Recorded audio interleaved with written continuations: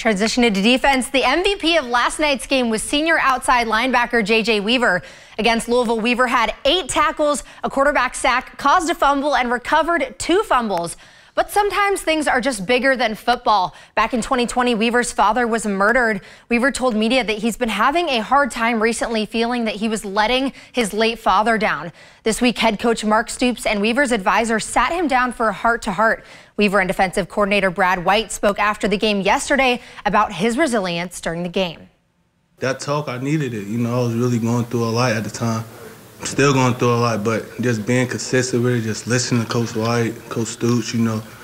After losing my father, this man right here been a father to me. Open hands, inviting me to his house, you know. Just like his kids, like my little brothers, little sisters, you know. Just mean a lot, for real. I know, like, football, even if knock on wood, if football even over with, I know I can call him and call Stoops, and I would be good for sure.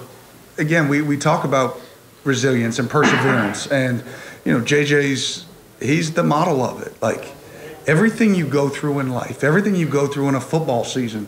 I mean, I was trying to hold back tears in the hallway after the game, just because you pour so much into this as a player, as a coach, you know, as a family in that locker room. People in that, if you're not in that locker room, you don't know.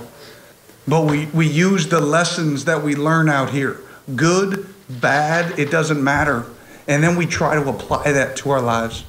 And again, it's what makes me so proud as a coach to sit up here next to him. I'll be your wingman any day.